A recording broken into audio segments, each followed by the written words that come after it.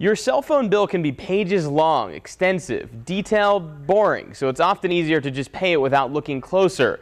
The problem is you and millions of other Americans could be getting gouged by unauthorized charges. If you have a cell phone, then you know how expensive bills can become. Extra minutes here, too much texting there. But hidden among the lines of charges are sometimes fees you're paying for services you never receive. Well, basically, cramming is the practice of third-party vendors adding charges to your telephone bill without your authorization. Cramming is a billion-dollar-a-year industry, and consumers are largely unaware. Even when they are, telephone companies aren't helping, according to the Senate Committee on Commerce. Unauthorized charges for voicemail services, ringtones, and other services are showing up on bills. Know what your phone bill needs to look like and be checking that phone bill consistently. It's a nationwide problem that's affecting cell phone users right here in the Permian Basin.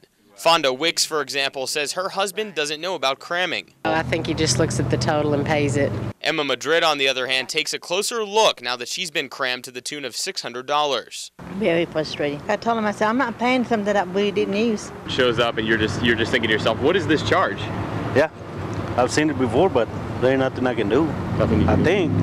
Actually, you might want to think again. To protect yourself, you need to understand your mobile service plan. Keep a close eye on monthly statements. Add third-party bill restrictions to your account. Watch out for free trials or sweepstakes, and know where to complain. Well, no, I just never look at my bill, but I'm going to start. Meanwhile, others are dialing up some anger about the cramming. A shame that they do that. They take advantage of people that don't really understand what they're looking at and don't know what to look for, so sad.